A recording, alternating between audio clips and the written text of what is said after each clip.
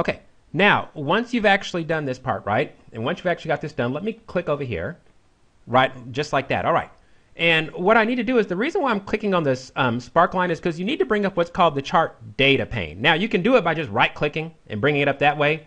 But what I'm going to do is I double left-click until it comes up. And you guys see this is our chart data pane, right? What it's doing over here is this is saying for the Sparkline, this is how I want the values to appear. And this is how I want the values to be grouped. So at the very beginning, you can think of it this way.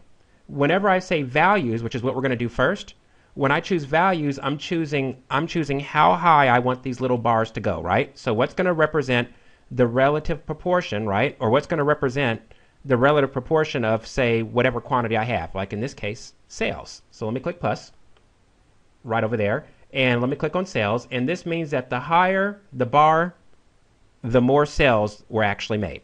So you guys see what I mean? That's what happens whenever you click values. Now, on the next part over here, I'm going to come down to series groups right over here, and I need to figure out something else too. Even though I've figured out the height, I also need to know what's going to be on the x-axis, right? So for example, does every single cell represent one day?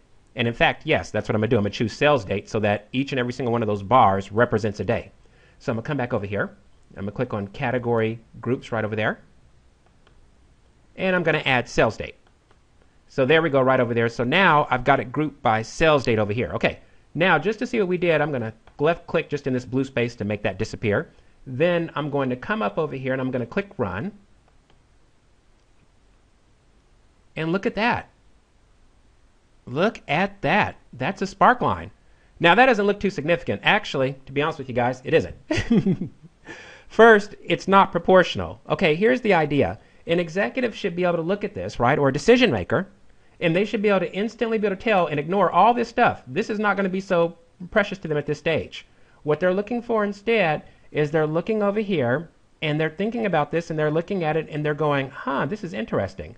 So these are sales by the product right over here. Okay, now there's just one little problem. In the report, and I noticed inside of this demo, we have not labeled the Sparkline category.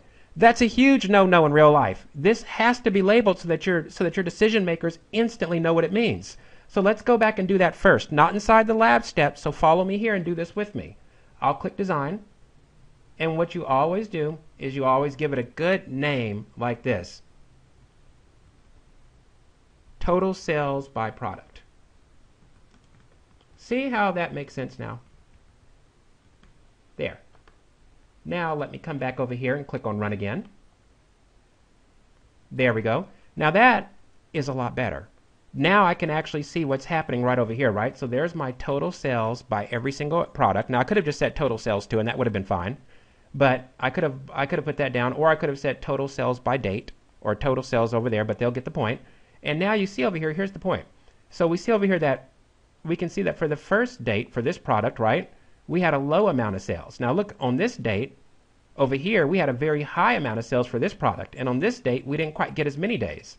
So, you know, you're looking at this and that doesn't mean much over here. However, though, for a first quarter, an executive might notice that, you know what, this particular product carrying case, say that this had been a quarter of data, not just a date, this particular product is always selling higher during the first quarter. Perhaps now we need to start taking certain sorts of measures to make sure that inventory is stocked up well for that particular quarter. Whereas this product tends to sell better during this time, so perhaps that's when we should start sending it to stores. They can also see something else too, though. If you look at this proportion, you can see that at first, maybe you're looking at a product to see if it's growing or if it's going down. At first, this product started out very low, and then this product began to really peak. However, if you notice over here, now it's on a trend of going down again a little bit, although it's going up.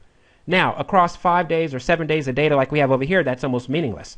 But across 2 to 3 quarters or across years of data, that's extremely meaningful. So you guys see the power of a Sparkline. It's one picture, and all they're doing is they're looking at this. They're not doing any mathematical calculations or anything like that, just one look and feel. But there's a little bit of a problem, and this is more of an SSRS thing than anything else. By default, your Sparklines are not what they call aligned, which means this. The numbers are not in proportion. Now take a look over here just to see what I mean. Notice, just to get started over here, right, that on January the 8th, we have 10,400 as a value, right? Okay, so that's going to be the 1, 2, 3, 4, 5, 6th value, right? But wait, 1, 2, 3, 4. That's the 4th value over here. That's interesting. Then let's look at something else over here. Coming back